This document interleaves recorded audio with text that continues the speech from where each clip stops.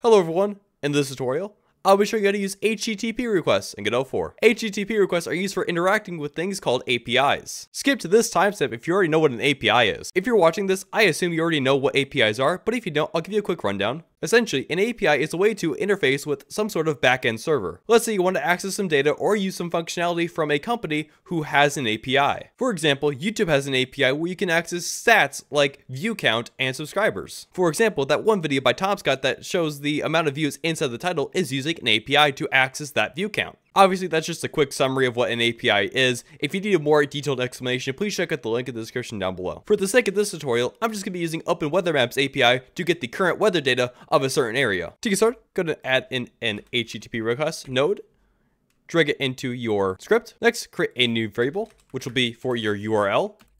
For my API, it will be this, which simply has in the latitude, longitude, and the units. Next, inside of our ready function, we need to connect our HTTP request to a request completed. So request completed dot connect. We'll connect to a function called on request completed. I was going to create this function. Copy that. Next, we'll pass in four variables, one being our results, next being response code, then headers, and our body, which will be the JSON returned to us after the request. Next, we need to parse out that JSON. So variable JSON will be set to JSON.parse string, pass in the body.get string from UTF-8.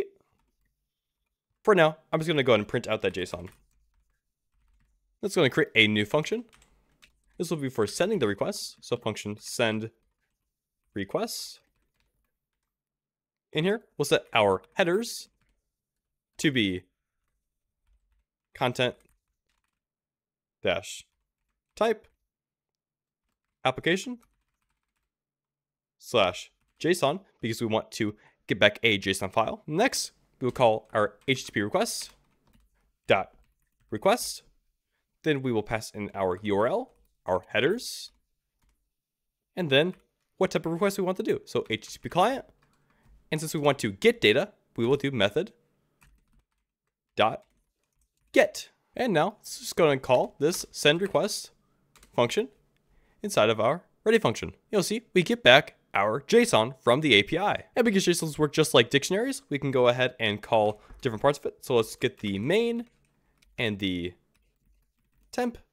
And then you'll see we can get the exact temperature, which is 70.72 degrees. For some APIs, you can also send data to the server. I just have a test JSON file that I'm going to be sending to the server with the API. Let's create a new function called send data. Call it whatever you like. I will pass in the data, which will be the JSON file.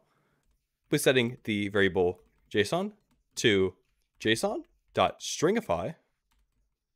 I'll pass in that JSON or that data, my bad. And we'll be using the same headers that we used last time.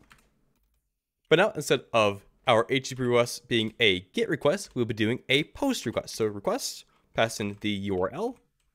Then we'll pass in the headers. This time we'll call HTTP client dot method post.